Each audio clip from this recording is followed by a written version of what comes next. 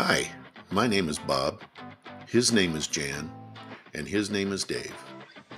Together, alongside a group of motivated, dedicated volunteers, we are hard at work restoring an 80-year-old twin-engine Warbird.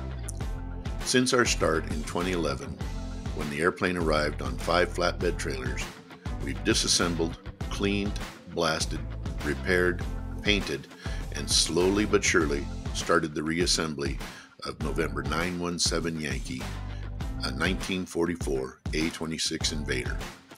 And having more than 25,000 volunteer man-hours invested, we are getting closer to having this historical airplane brought back to airworthy condition.